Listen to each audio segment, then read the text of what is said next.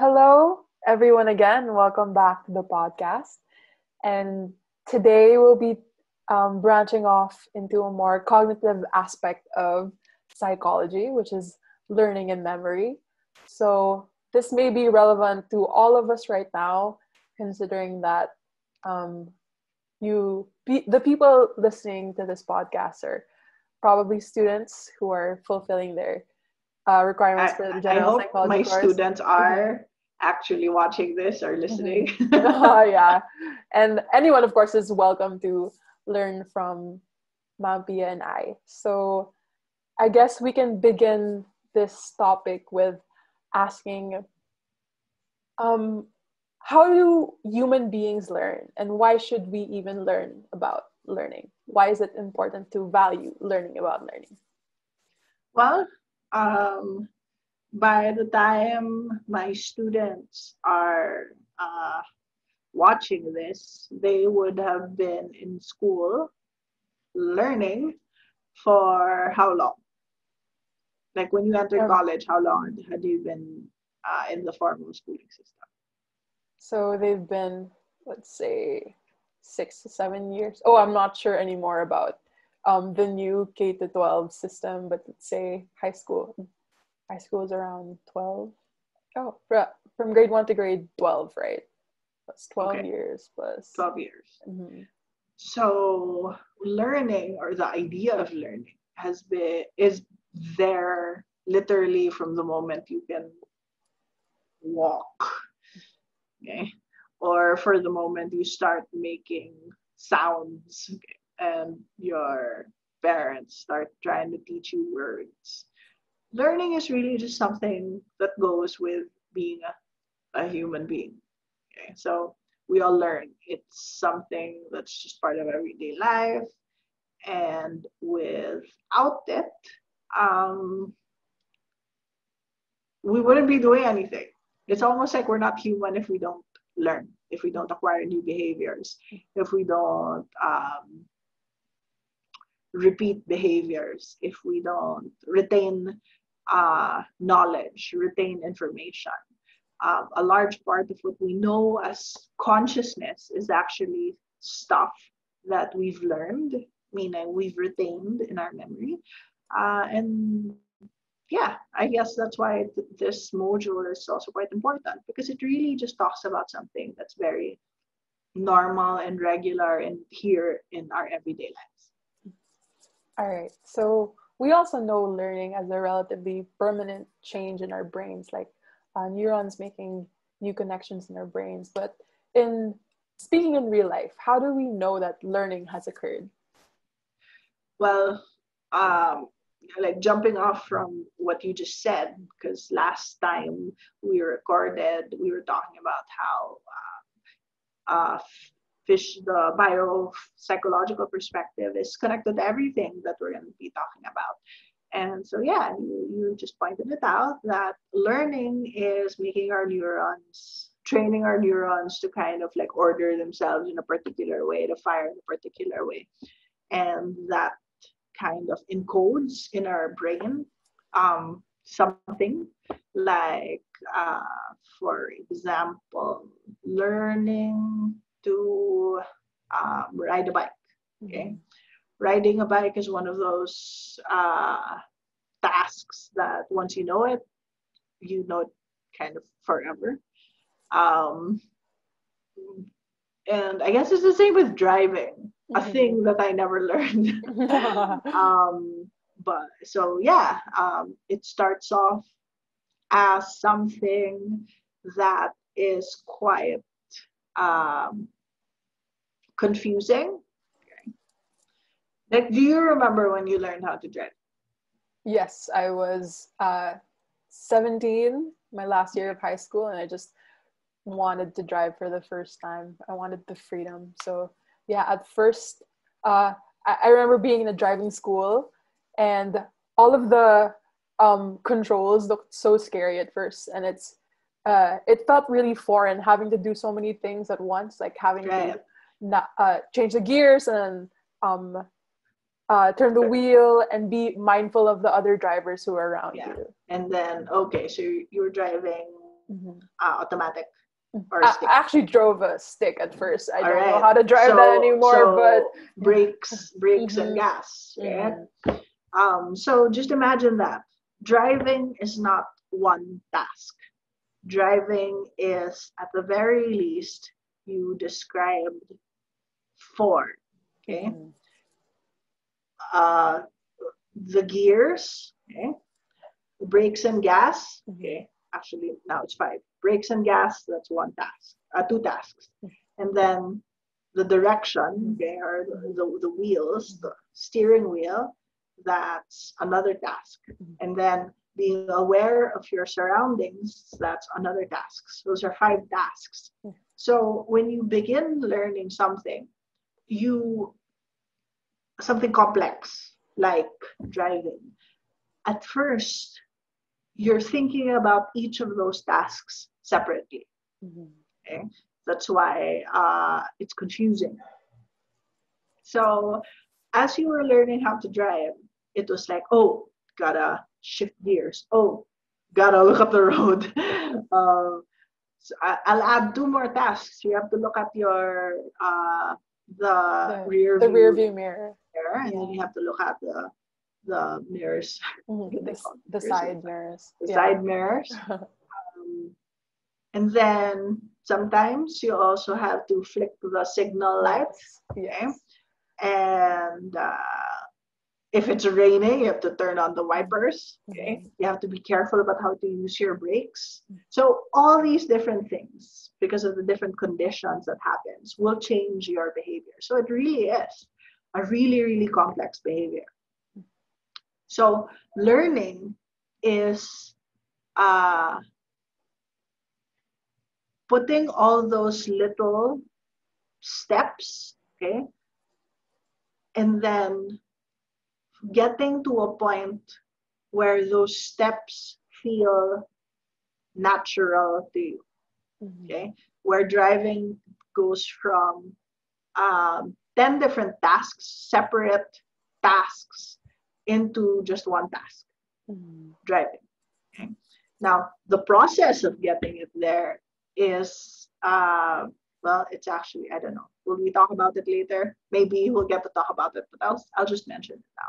The process of getting it there is called consolidation. Okay? And this particular kind of learning, driving, is something that gets stored in, and it turns into this memory we call procedural memory. So it's memory of skills, memory of things we do, behaviors, actions. So at first, the procedural memory is 10, because there's 10 different tasks that you do. But after a while, it consolidates.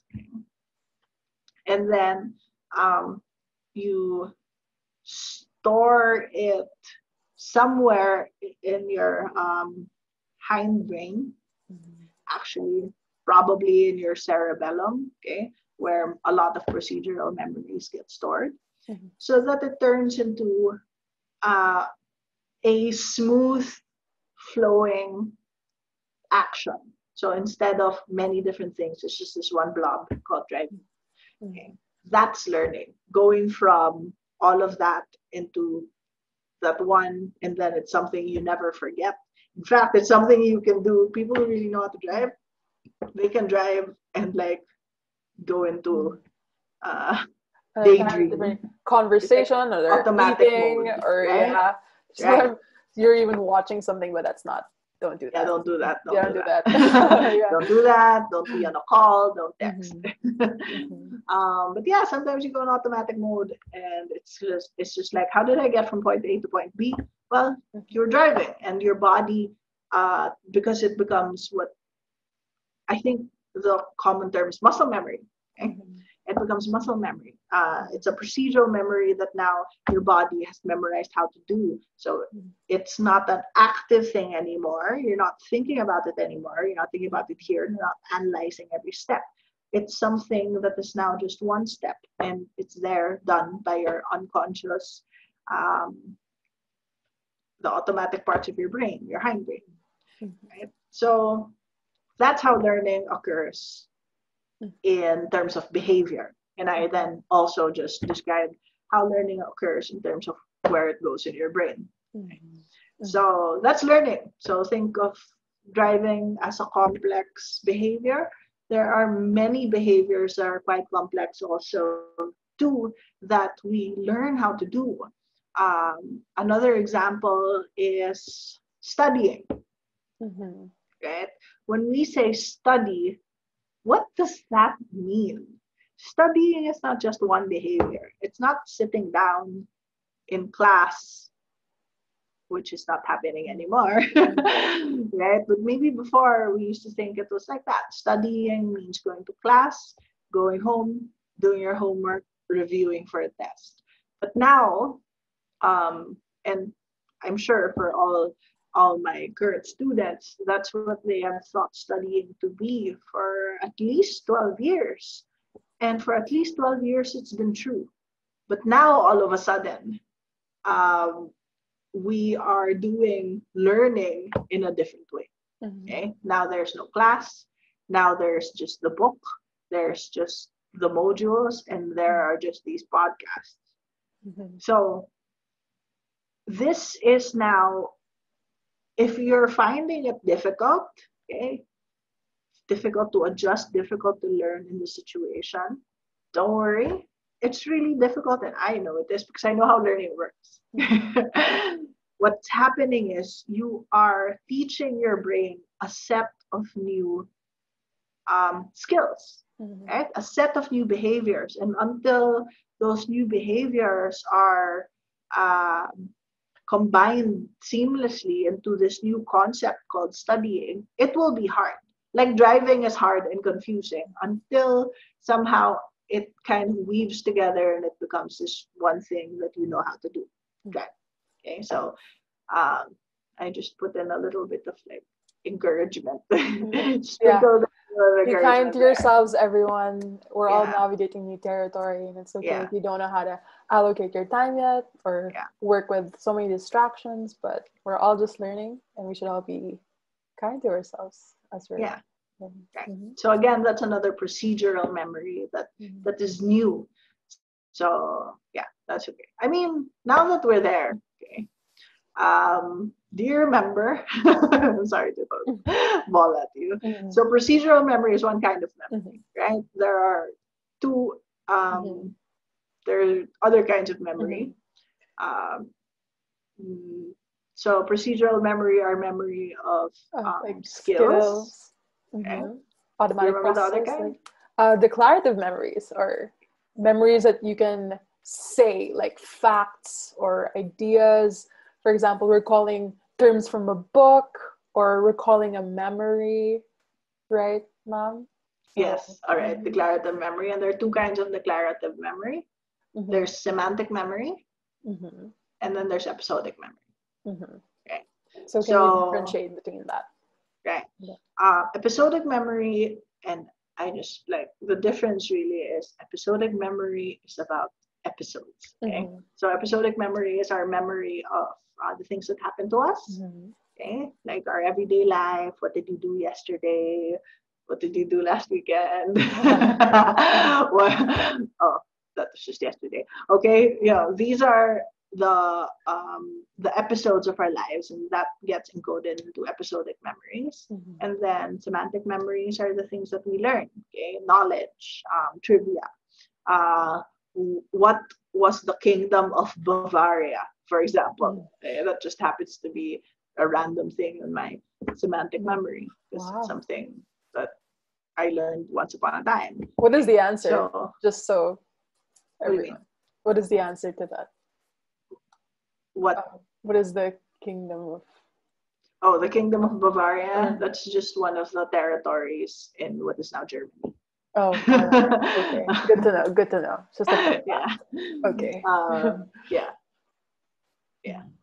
So that's semantic memory. So right now, when we think of memory or learning, we can learn many different things, but there are many different types of things. So I guess we can start with those three. Okay, there are things we learn that are skills. Okay, and these things get stored in our cerebellum.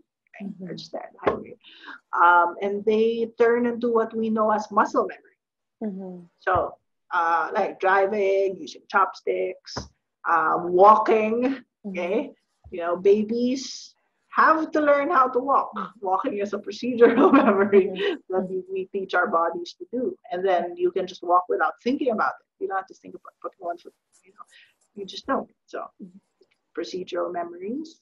And then episodic memories. This is memories of our lives, stories of our lives. And while we're at it, when you think of your life,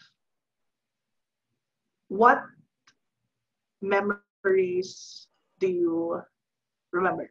Like, for example, if I ask you to remember a memory from when you were 9 years old, okay, you will remember something, right? Yes. I remember being experiencing snow for the first time. I think that's the first thing that pops up in my mind. We were in Canada. All right. So seeing snow for the first time. This memory, okay, what makes it stand out from all the other memories that happened to you when you were 9 years old? I think because it was a novel experience. It was traveling to a new place and experiencing something I've never experienced before. Okay. All right. And so, was it something that you took pictures of? Actually, not that I remember. We don't have physical pictures of it, but the image in my mind is very clear. Okay. Was it something you kept on going back to and remembering? Like you tell stories about it, you think about it. Every time I'd tell my friends about when I first experienced snow, and people are always wondering, oh, what's that like? Especially since we live in the Philippines and it's not common. So right. So this is a particular thing about episodic memories. Our episodic memories we are likely to remember, like what do we actually remember? Because we live life every day. Like we form a lot of episodic memories, but what's the difference between the ones that we remember and the ones that we don't? Well, the ones that we remember are the things that we probably do this action to, and that's rehearsal. Okay. So a thing about memory too is memory needs to be rehearsed in order to be encoded into long-term storage. Right. So like procedural memories, memories of skills, you can only encode them into their more permanent forms if you keep practicing. Doing the action again and again. Yeah. See, I tried to drive, but I never practiced for too long enough to actually encode it into my long-term memory. That's why I never, until now, I can't do it. So there's a lack of rehearsal. Yeah. Yeah. Unless it's like a zombie apocalypse and it doesn't matter what I hit, that's when I'll drive. Yeah. So I technically know how to do it, but I just haven't practiced enough to be comfortable enough to do it just anytime. Right? So you know how to drive because you kept on doing it. So that's what rehearsal is. You just keep doing and doing and doing something. Now, it's the same with our episodic memories, a different kind. Memories of our own lives. The memories that we are likely to keep recalling are things we keep on rehearsing. Therefore, we keep on talking about it. We keep on recalling it for ourselves. There are things around us that are associated with that memory. So that makes those memories harder, right? They're in terms of the brain, it encodes those memories into those neurons more because you keep on using that neural pathway, okay, that makes up that memory. So think about the memories that are more easily accessible, that are bright, that are really, really vivid. They're like that probably because those are the memories you kept on going back to again and again and again. So So that's for episodic memories. And now we get to semantic memory, right?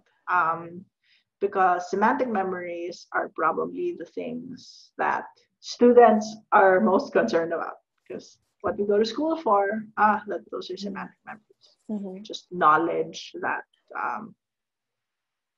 we somehow need to remember. So what are your strategies for keeping semantic memories, especially as a professor and for the students who are listening here? So what are ways we can? So the same way as rehearsal is important for procedural memories and episodic memories, rehearsal is also important for semantic memory and retaining the things you need to remember. Okay? So how do we do rehearsal? Okay. Does it mean just repeating something again and again and again, which is called maintenance rehearsal? That's true. You can do that. But it's also what might be called rote memorization. Just repeat it again and again and again. So it's just like writing your notes over and over again, or repeating the same thing in your head, memorizing it off a list. That's maintenance rehearsal. And the thing is, maintenance rehearsal is good for retaining information, but not for the long term. It's not the best way to encode memory into your long term memory. So what is that more? Oh, okay. All right. Just remember your hippocampus. All of this actually has to do with the hippocampus. Consolidation happens long-term memories with the hippocampus. All right.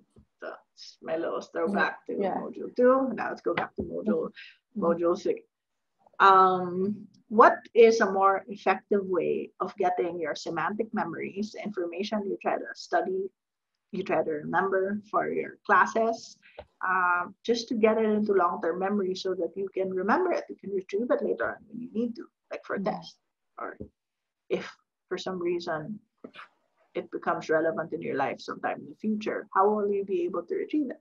Well, there's another kind of rehearsal that's is more effective in getting information into long-term memory, and that's called elaborative rehearsal.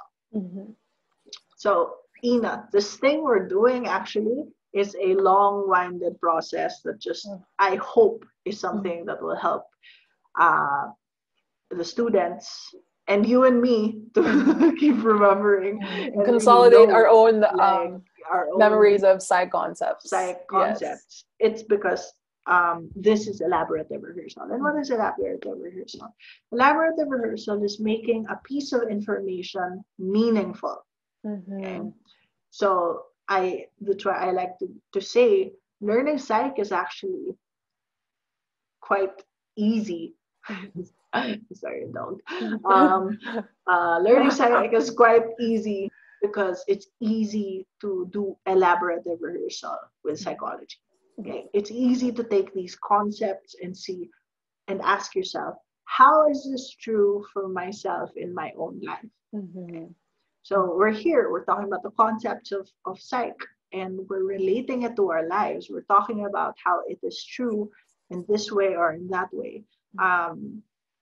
And that's what elaborative rehearsal is. The more you relate the concept and you make it applicable, or you find how it is related to things that you already care about, okay? And I'm assuming people care about their lives. So it's a good skill to have. Yes. Everyone.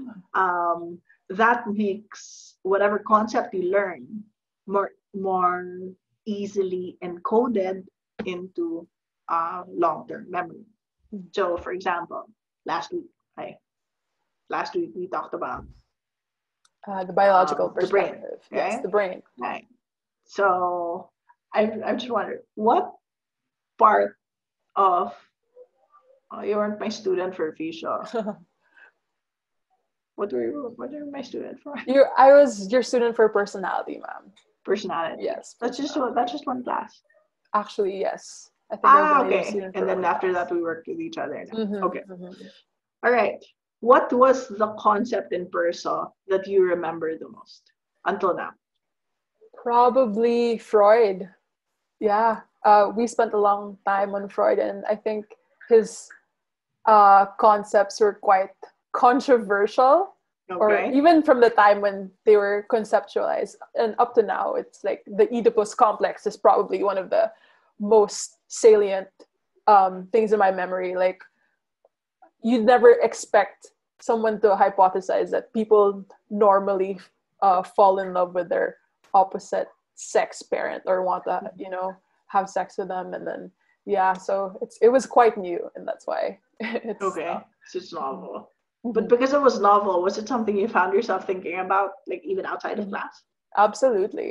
And Okay. it kind of also makes you realize, like, oh, with this actually, can I relate this to my own life?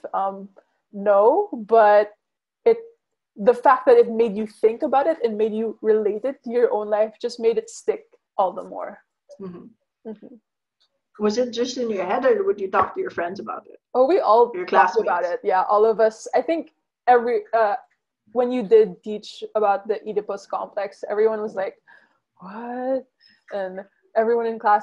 Do you feel that way when you talk about the Oedipus complex I with just your other know it. sexy? I just know it's something that really shocks people, and it's Mm-hmm. just so weird. So yeah, Mm-hmm. that is one of the things that I Mm-hmm. know will stick Mm-hmm. because it's weird. And I asked them to think about their lives, but then the moment they start thinking about their lives, um, hmm, like, did you start looking at your attachment, for example, to your father, Mm-hmm. Absolutely.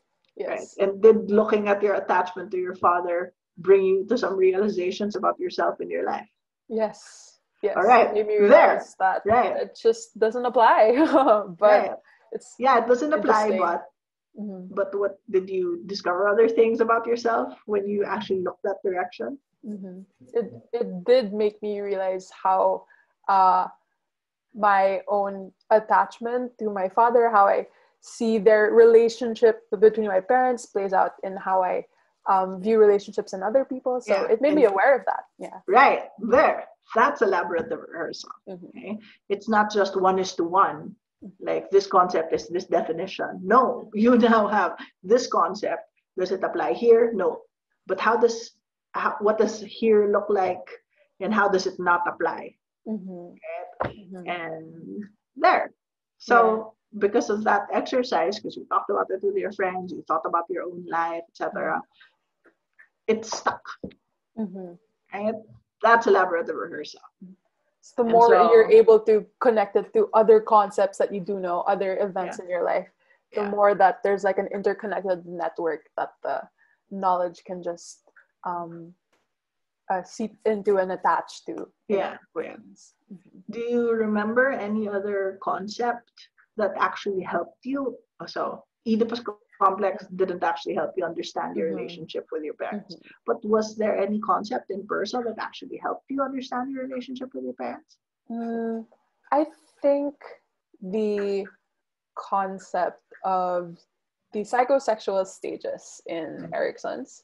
So it was, I think at the time I was going through as an adolescent, I was going through the identity versus Versus yeah, role confusion, and especially when okay, I think a lot of people who are my age at the time in yeah, college are thinking about um, career and their sense of identity. So it made me contextualize my own crisis that I was experiencing at that stage and realize like there was a form of validation all that right, it provided. Mm-hmm. all right. So the psychosocial stages, let me just correct you. Oh, sorry, So psychosocial, this psychosocial. it'll come Yes, up later. Yeah, the yes, yes. psychosocial Sorry. stages were something that stuck to you more.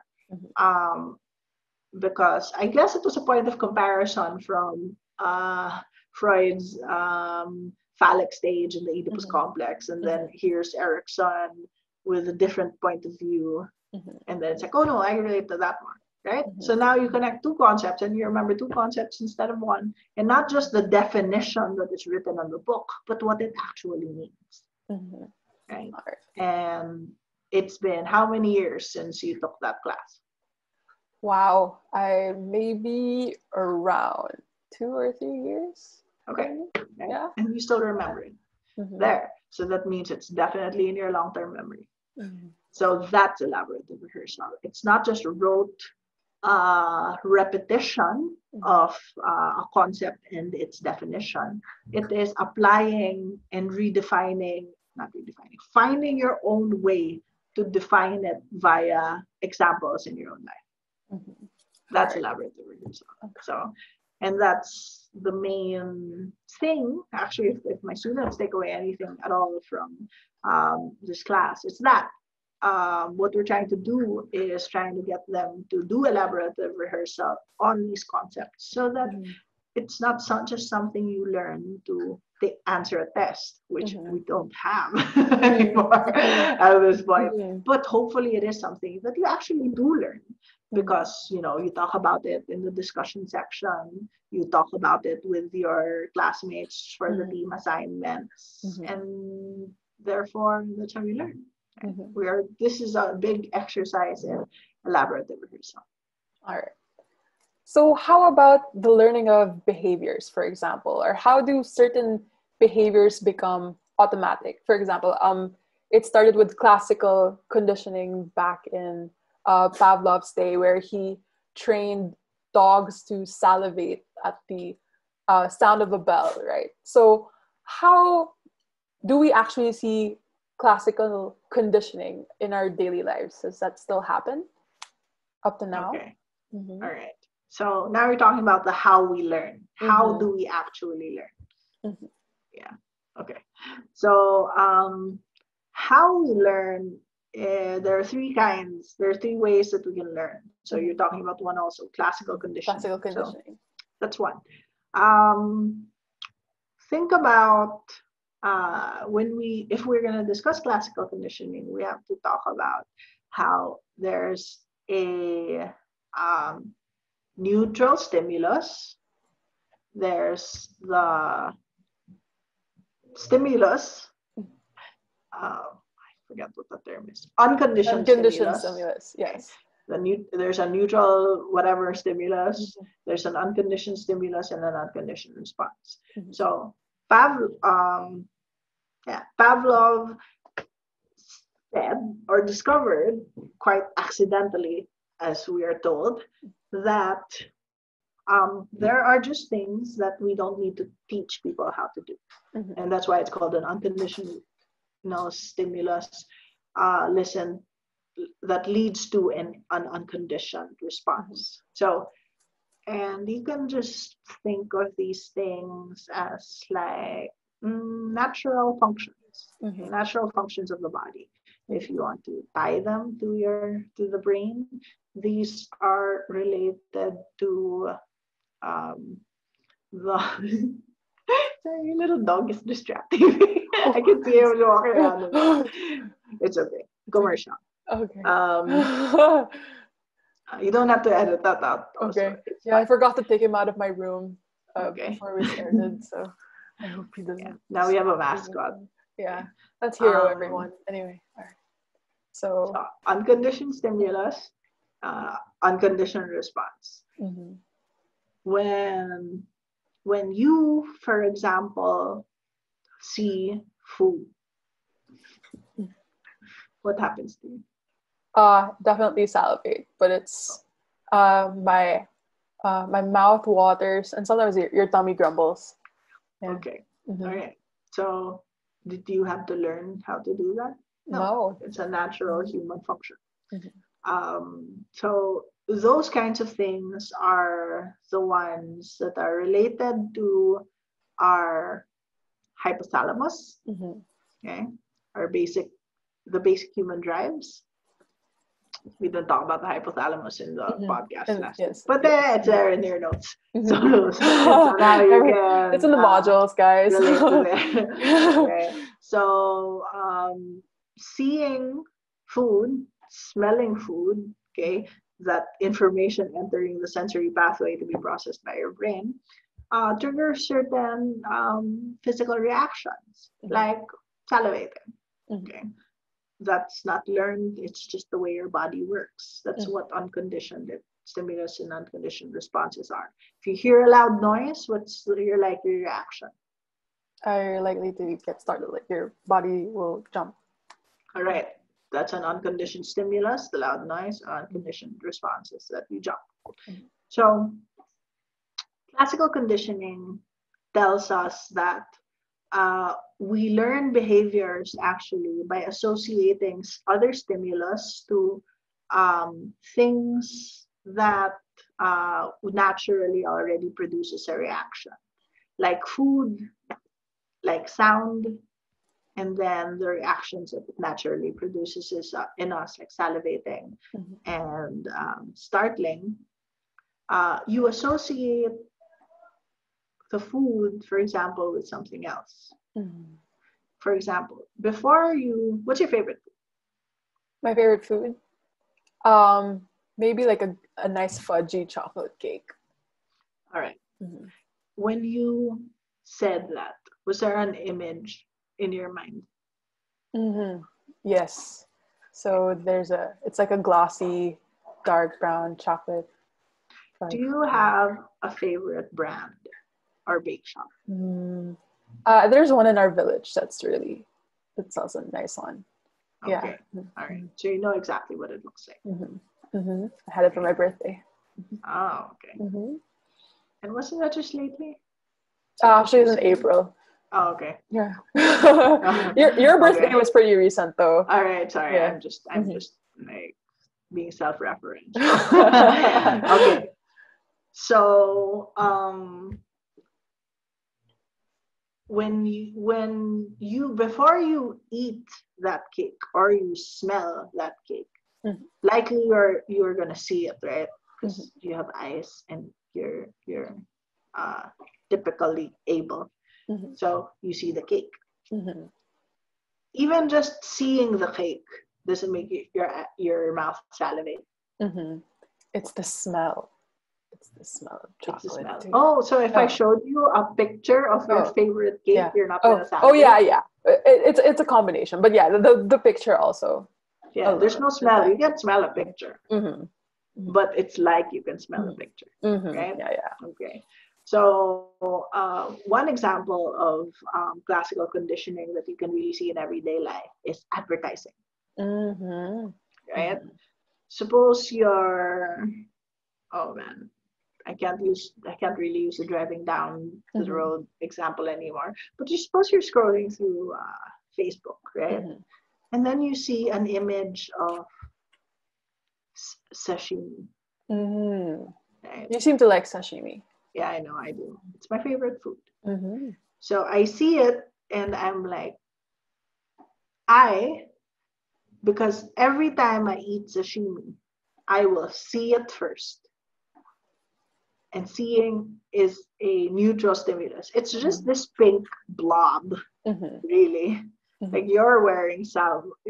Yeah, I'm wearing salmon right now. And right now, just because I'm talking about it and I noticed it, now my mouth is salivating because that color is a neutral stimulus that I now associate with salmon.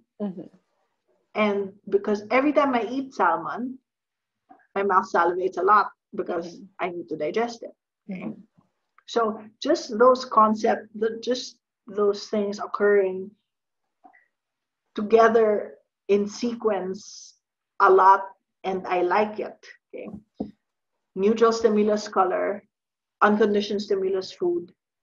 Unconditioned stimulus produces a unconditioned response, hunger and salivation.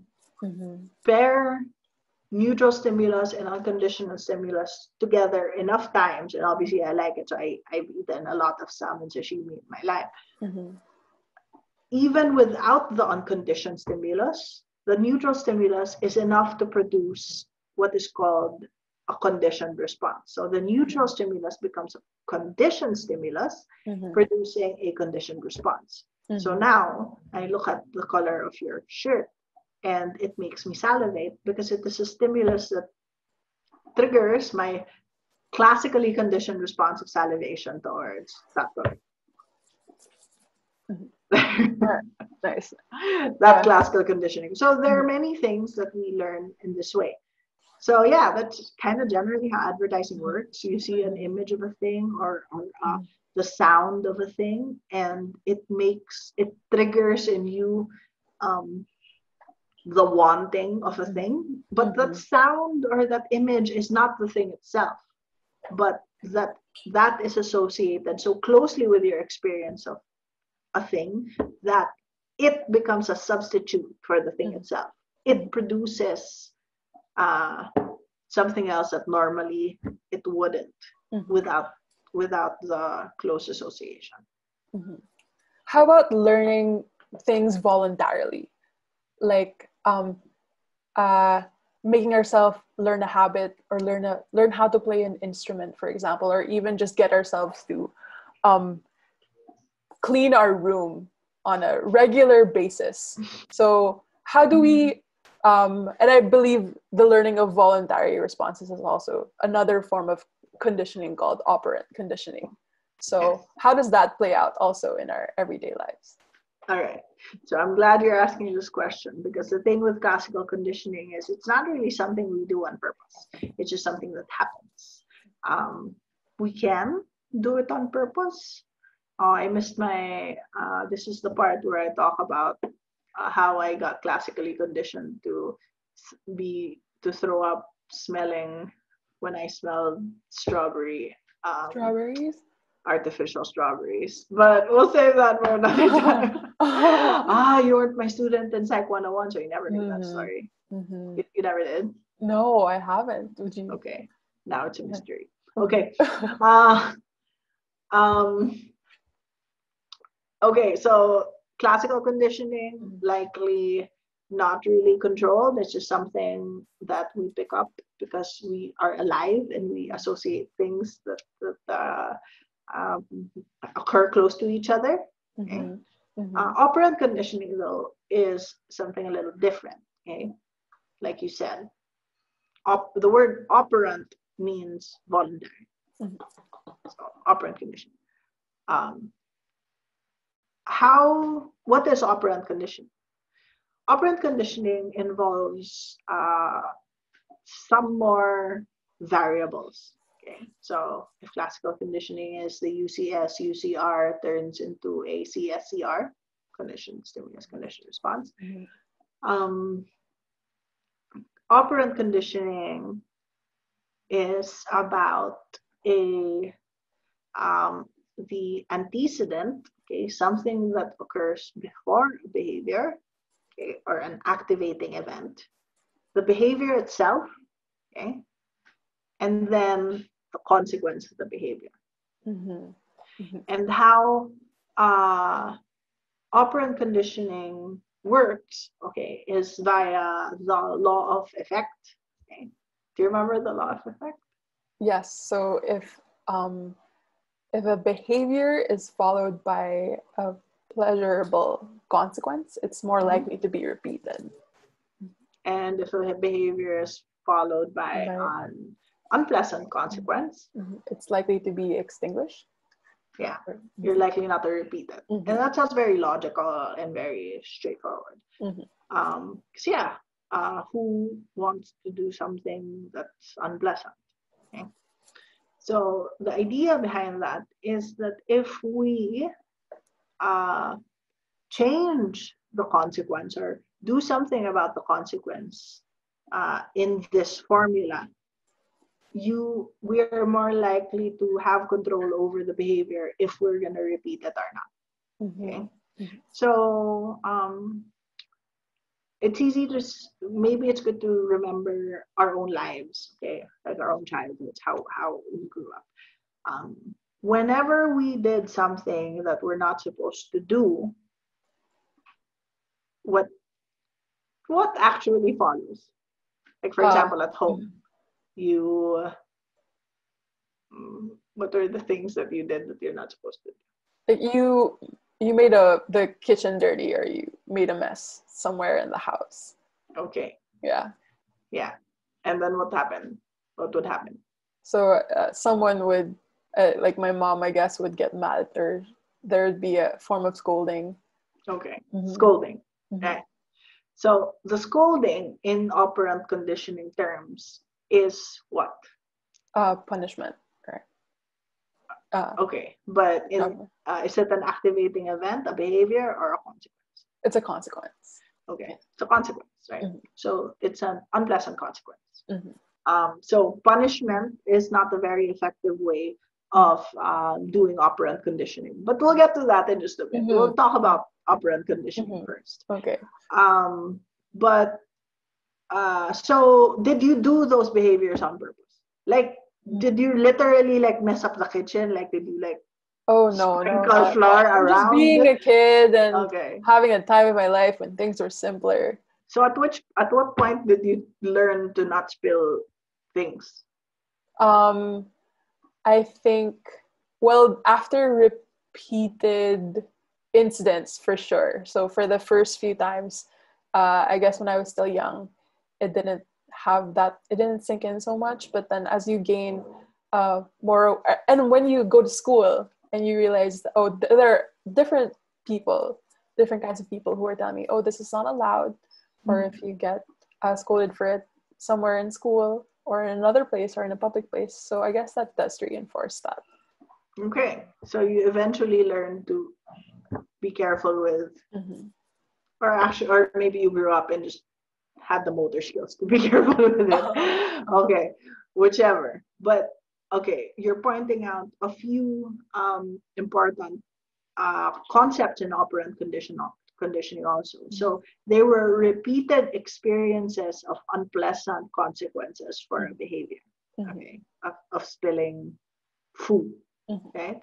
Or like eating really messily and spilling food. And so that taught you the behavior of being more careful with food.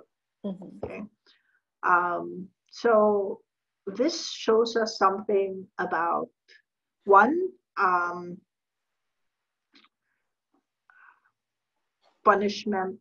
Okay, where do we start? Operant conditioning has a lot of components. Let's break down it. Let's break it down into its components. So, in your example, what is the activating event? So the behavior is spilling food, right? The behavior is spilling food.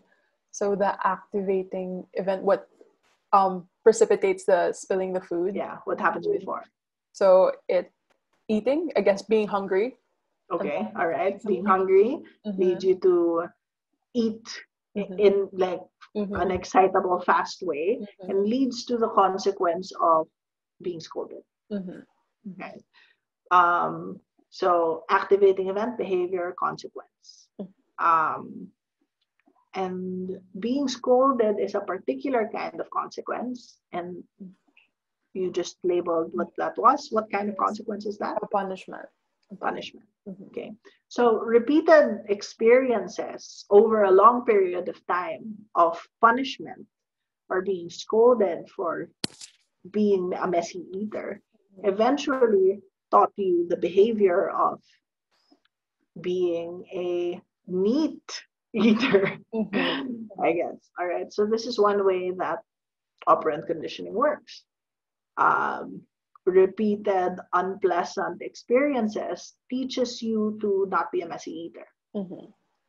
But like you said, it took you a long time, okay, to learn that behavior and took repeated lessons. Okay. So what might be, according to the principles of operant conditioning, and maybe in this I'll share a little bit of my experiences, not with myself, but with my clients, okay? It's the idea of, instead of a punishment, okay, we talk about, because according to the law of effect, the punishment is the unpleasant consequence, right? So unpleasant consequences makes you less likely to repeat the behavior. Pleasant consequences makes you likely to repeat the behavior. So in this context, what was the behavior that, for example, your mom actually wanted you to exhibit? I guess studying and memorizing I remember when I was a kid, so memorizing the multiplication table, which took a while for us to do. So when we would have every time we would get an answer right and she would make us repeat it, she would praise us and sometimes, yeah, give us a hug or a high five. Yeah. Okay.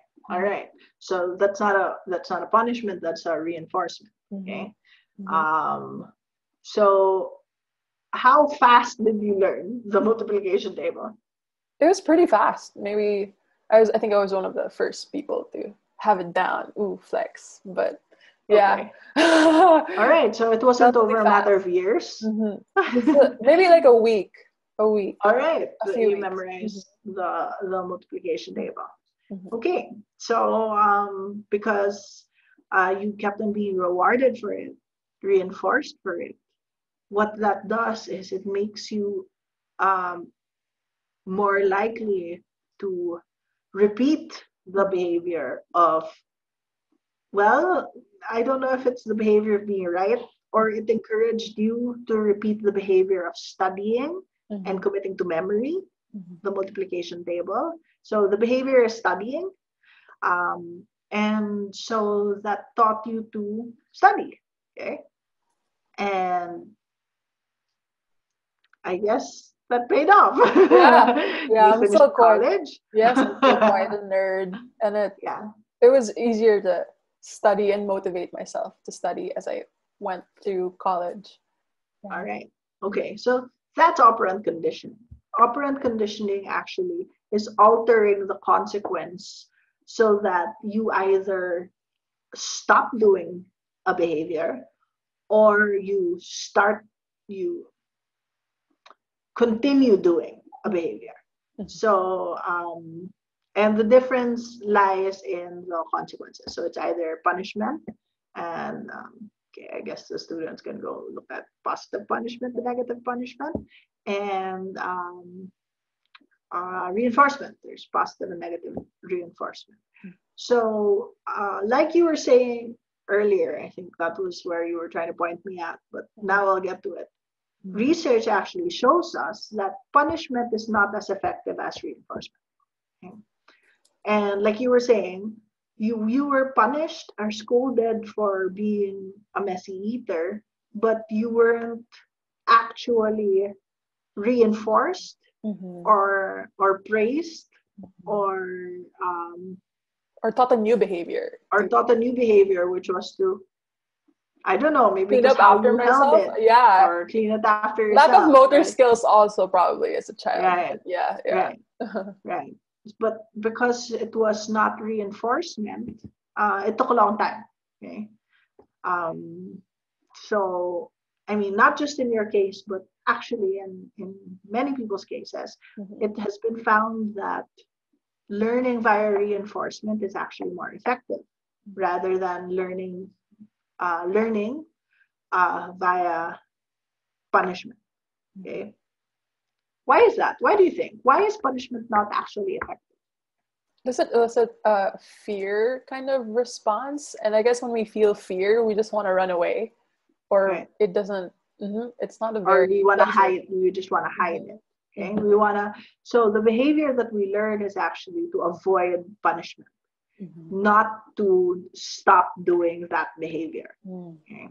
So, and I don't know. Again, I don't know if the people listening to this can relate, but when you are grounded or punished for playing too many video games, does it make you not want to play video games? I don't think so. People still want to play. Yeah, you still want to play, right? In fact, it might make you want to play video games. What it teaches you is to hide the video games or the person who punishes you. So the associations that are formed aren't directly related to the behavior itself, but instead are related to the punisher. So that's why it's not the best way of altering behavior or changing behavior, therefore not the best way of learning. So knowing that reinforcement is more effective than using punishment, what kind of schedule works best for reinforcement? How do we know how often and when to reinforce behaviors so that it sticks? Okay.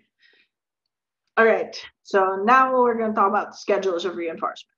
An exercise I used to give my psych, I think it's psych 20, psych 101, is one of their personal projects is to apply um, an operant conditioning.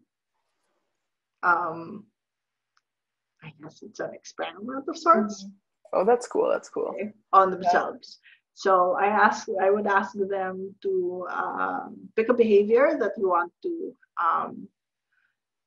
teach yourself, meaning to continue doing.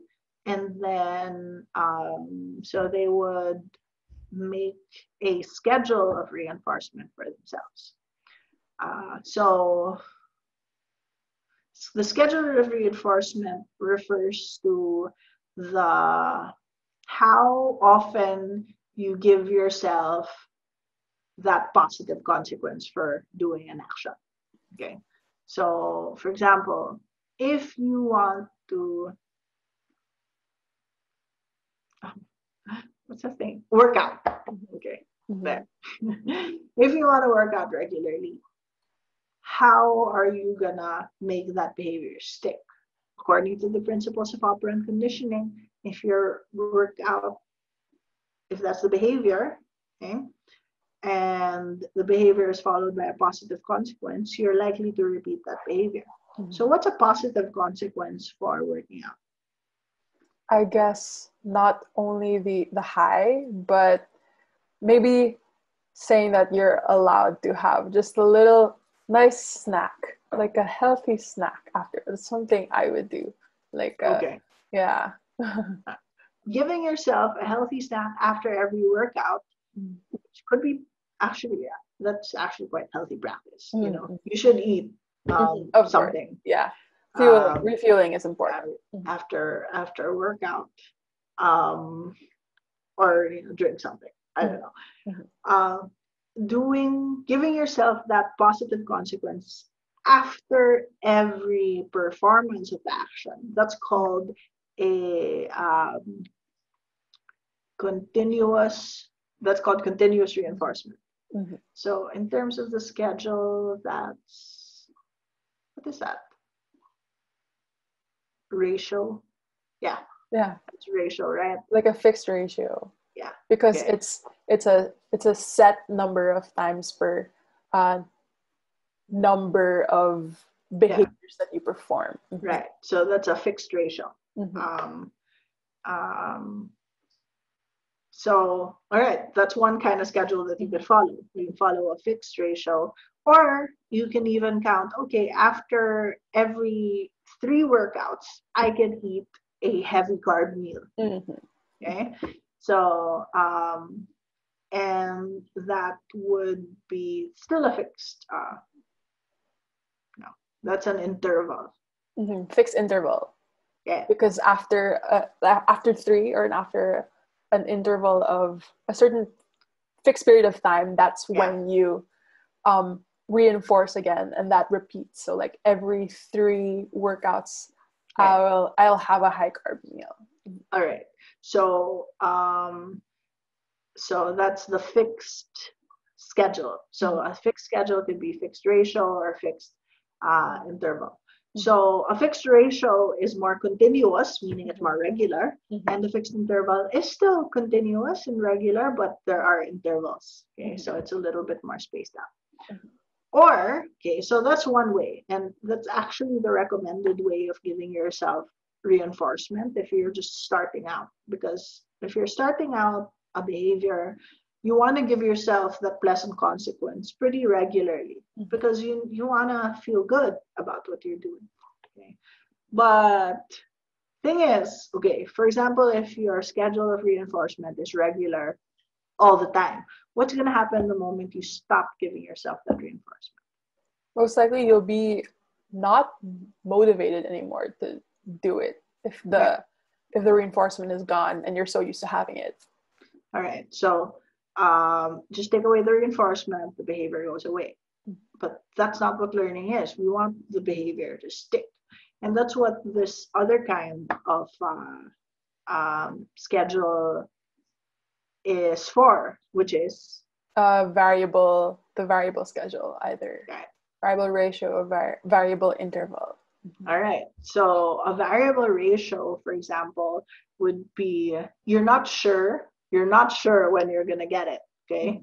It means for so going with the workout uh, and the food you eat after example, you could say after every between 1 to 3 workouts, either in after the first one, after the second one, or after the third one, I will give myself a snack. I don't know if it will be after the first one or after the second one or after the third one, but somewhere there in between those three options, I will get a snack. Okay. So, and then the variable interval will be between the third to the seventh day. Somewhere in there, I will have a high carb meal. Yeah, I don't know if it's gonna happen early or later or at all, but I may give myself that reinforcement.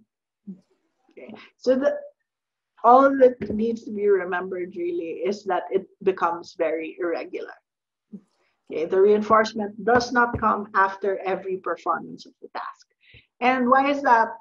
Why is that important? Do you think?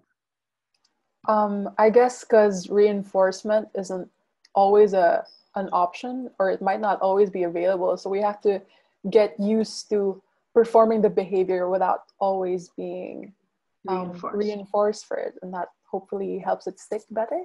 So variable is effective for that. Right. So going towards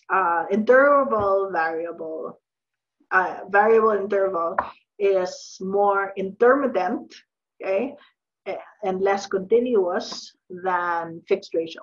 Fixed ratio is after each set. So when you're just starting out the behavior, it's better if it's more continuous, more fixed. But later on, if you want to stick to that behavior, it's better to move your schedule into a more intermittent kind, so more variable, more interval. And yeah, so that's how you teach yourself via operant conditioning. So I don't know, maybe the students can kind of get ideas about how to apply this in their own life. Like, so rewarding yourself or reinforcing yourself after each thing, each good behavior is good at first, but it might not be effective in the long term. So spacing out your rewards and making it less continuous, more intermittent after a while. Research shows that behaviors that are more intermittently reinforced are less likely to be extinguished. And when the term extinguished means just a learned behavior, you stop doing it. Okay, the behavior becomes extinguished. So behaviors are more likely to be permanent if the reinforcement of it is intermittent.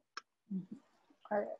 So in terms of how we learn, we've talked about classical conditioning, and we see that in advertising, and operant conditioning seen in how we can motivate ourselves or shape our actions in incremental ways to by reinforcement, or sometimes by the addition of punishment, to modify our behaviors. So, but how about, can we learn without reinforcement?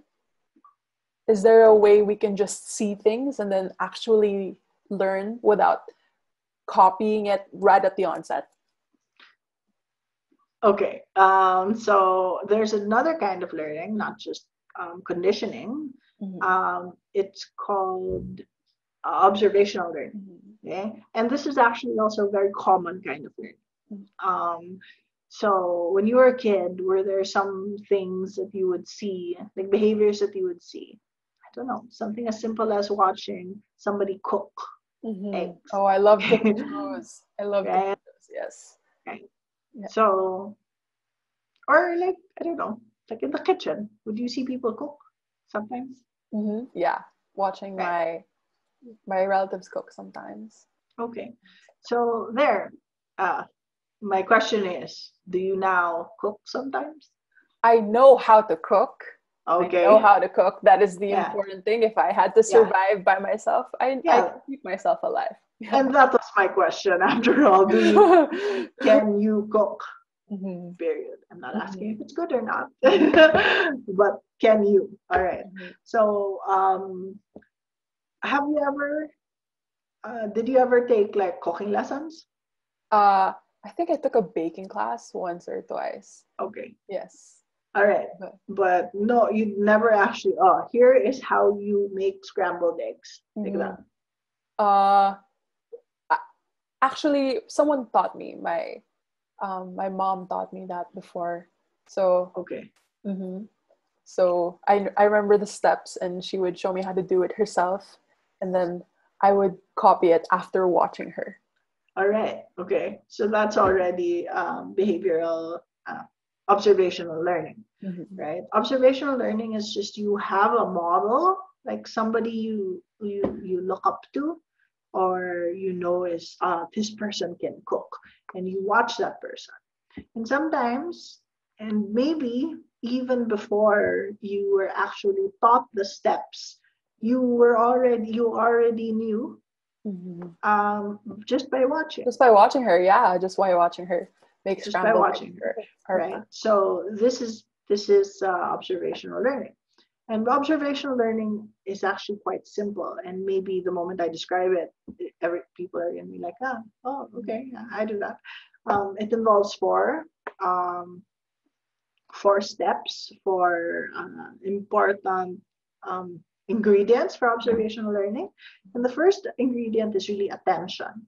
If you're Mhm. going to learn something, you have to pay attention to it. So, for example, you as a little kid watching your mom cook eggs, okay, you're paying attention to that and not something else, okay? So that's step one, Mhm. okay, attention. And then step two is, what's the term?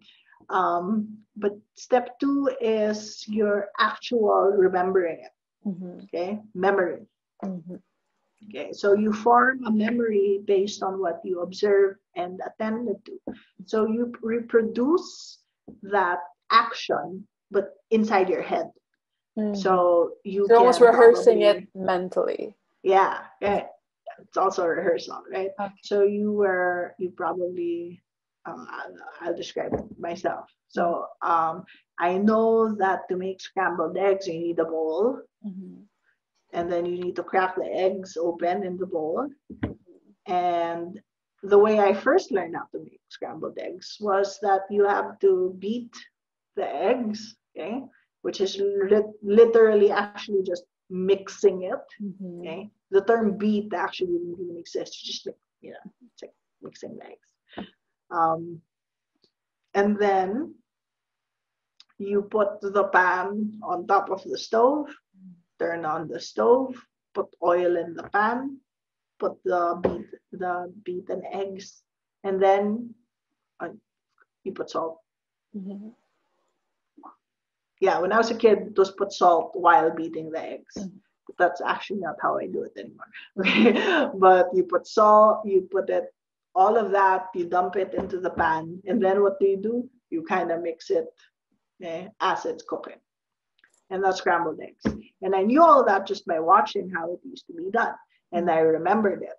Mhm. Okay, and then the next step is it is the formal term imitation? I think it's imitation afterwards. So after you mentally rehearse it, you have Yeah, to actually perform the behavior. right. That. And the first time, at first, what you're gonna do is you're gonna imitate the behavior first. Mhm. So that's what I did. Okay, and for a long time, it was that imitation of the observed behavior. Bowl, crack open the eggs, beat it, put salt, oil in the pan, make it hot, put the beaten eggs, and then mix. Yeah. But learning doesn't actually end there. Okay. Mhm. Learning is um, because why would I repeat that behavior for no reason? Okay. Mm-hmm. Another key ingredient in learning is motivation. Mm-hmm. Okay.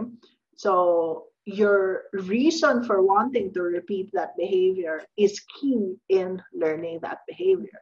So growing up, I think I cooked eggs just because I was curious and I wanted to feel like a grown up, and so I would cook eggs. Later on, I would cook eggs because I was hungry, and so I would cook eggs. But even later on, like when I was, maybe I was in college already, okay, I had a different motivation to cook eggs. It was because I wanted to eat something nice. Okay, Mm-hmm. Mm-hmm. so here's where um, the learning truly happens. It becomes a truly learned behavior when you add or subtract from the thing you just imitated. So it's not imitated exactly anymore. You have made that behavior your own. Mm-hmm. So I now have my own way of cooking eggs, and it's not exactly the same as that imitated behavior that I saw when I was a child. Now I put the I don't even use a frying pan. I use a saucepan. And what I do is while the pan off of the heat, I crack the eggs and put them in the pan. And then I put a large chunk of butter in the pan. And then I put the pan on the heat and I don't even beat the eggs. While the pan is on the heat, I will start beating the eggs while it is on the heat.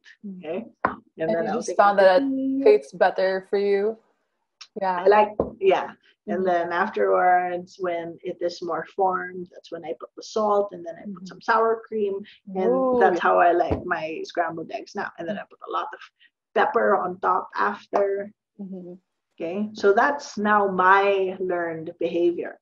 Okay. At first, I observed it from other people, and then I observed it from a different model too. Mm-hmm. I don't know. It's probably some cooking show. I observed it again, and then I applied it to my own uh, practice. I took out some steps and I added some more steps and I mixed it up. But then because my motivation was to eat eggs the way I wanted, it motivated me to make that behavior my own. Mm-hmm. Okay. So that is what observation learning is actually. Learning occurs when it is not just a direct imitation. Mm-hmm. You have subtracted or added from it. And therefore that behavior becomes your own, okay? Instead of just a mimic of something you saw a model perform. Mm-hmm. Okay. So our students right now, or anyone who's watching this and working during quarantine, I guess it's different because there's a lack of reinforcement from teachers or a lot of structured requirements or structured tests that are delivered physically, for example. So what are the ways where we can encourage students right now how can we facilitate their online learning or this kind of learning without a lot of conditioning? Can they make conditioning for themselves, or how can they motivate themselves to um, be more excited about learning? Well, we have now talked about two big things that are really important, I think, when it comes to motivating yourself or um, changing your practices so that you learn more or you're able to retain information more. One is operant conditioning. So you can kind of do something about uh, reinforcement. So when you study, how do you reinforce yourself for studying? So you can play around with the schedules of reinforcement there. I want also to really stress the fact that reinforcement doesn't necessarily have to be a big thing. Mm-hmm. A pleasant consequence doesn't need to be something bought. It doesn't need to be something big. Even something like, I don't know, what's like a really small pleasant consequence that I like. Or being able to watch something, I think, Right, like right. a fun video after, okay, I'll just finish this chunk of work and then I'll reward myself by watching my favorite show or whatever's new on Netflix. All right. Yeah. So that's something. Or food. You can reward. That's how I used to reward myself when I was in college. Food. So if I did this, I would order food that I wouldn't just normally order, and that would be my reward for it myself. So using reinforcement to kind of encourage you to do your work, that's something that maybe they can play around with. Another one really also, and I think for me this is more important, is elaborative rehearsal. Okay? So taking these concepts and really asking, how is this true in my life? And maybe finding someone to talk to about it, so that it's, because the more you explain it to somebody else, and that somebody else explains their own experiences to you, one, it's more fun, which is a reinforcement in itself. Of making a thing fun is a positive reinforcement. So that's one. And then it also becomes elaborative rehearsal, because it's not just your experience, it's your friend's experience, and then it becomes very relevant to your life. That's something that can make learning not just fun, but permanent.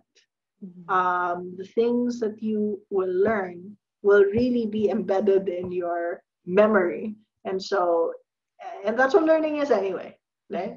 Learning is, the point of it is that it's useful for you. So elaborative rehearsal is one big way, and it's really the strategy I encourage most. Okay, for the psych people, even though for people who are thinking about taking the licensure, for example, for psychometrician, okay, that test. I don't know when that's gonna happen. Probably sometime next year at the year. Yeah, sometime next year. But when you are, one thing to remember is this concept called encoding specificity. Okay, where the state in which you encode, okay, what that means when we say encode, that's when the information enters. Okay? The state in which you encode is, if that state in which you encode is the same state in which you retrieve, and retrieve is remembering, like pulling something out from your memory, retrieval is better if the encoding situation and the retrieval situation are very similar. Okay, so right now, if you're studying something that you want to remember later on, like for example, you can take a licensure exam, remember where you encoded it. Okay, so if you study in your room, are you studying on your bed, or are you studying on your desk? Okay, and if later on you're going to review it again for, or you want to remember it again, are you going to remember that on a bed or on a desk?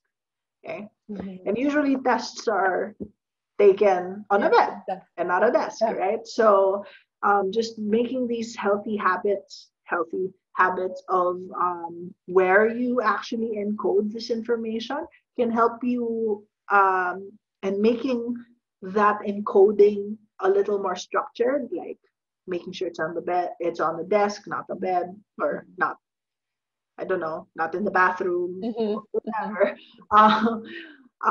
can actually help you remember it better when you actually need to. Okay, so that's why I really say don't study on the bed, because you're never gonna need to remember that information while you're on the bed. You're always gonna need to remember that situation in a very different setting. So studying in the setting closest to that situation where you're gonna remember it. That idea is called encoding specificity. So that's another tip maybe that could come in handy to the people studying right now. All right. So I hope everyone listening gets to apply and internalize all of the learning and memory concepts that they've heard about into their own study routines and their ways of wanting to change their other behaviors or learn new skills or just facilitate online learning in general. So I guess that also rounds out our discussion on why learning is important, how we learn, and how to apply it nowadays in our daily lives. So that's another podcast wrapped up. So thank you, ma'am. Okay. Next, if anyone has questions, feel free to send them in. Yeah, and then we'll answer those questions. All right. Thanks, Ina. Thank you, ma'am.